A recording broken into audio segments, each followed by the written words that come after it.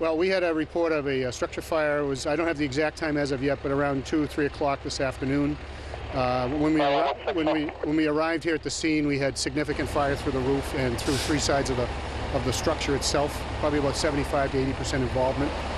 We took an exterior attack to the building, and we were able to get the fire under control within about an hour.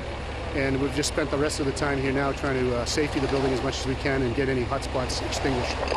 And at this point, you're not sure if there's a missing person or not, or? We do have a person that may have been at the house, and we're trying to determine their location. And that's now with the police locally here, and they have the state police as well. And we have the State Fire Marshal's office here to help us investigate and determine if there is in fact a person in the house, or there may be, where they may be. And can you comment at all on we heard some reports maybe there's some ammunition or something in the house that was exploding, or?